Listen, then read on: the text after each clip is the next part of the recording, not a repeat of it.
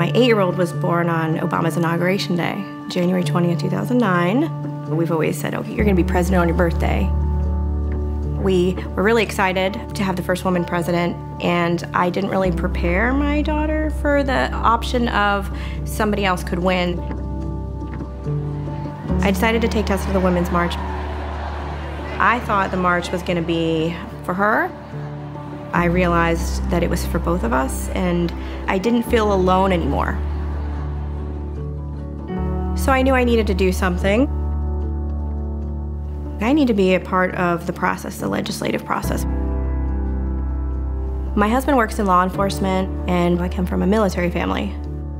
Both of us are dedicated to serving and helping our community. What can you do to help? What can you do to serve and help people? Every side of my family seems to have a background from some corner, kind of like the diversity in Virginia Beach. Everybody comes from somewhere else and kind of came together. I believe people should vote for who they trust, and that would mean who you would leave your children with, who you would trust to check in on your parents, who you would let handle your money and your finances.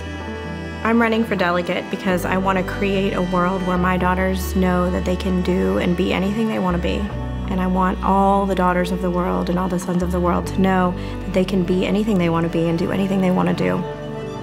We have a responsibility to show the world and show the next generation that they can do anything they want to do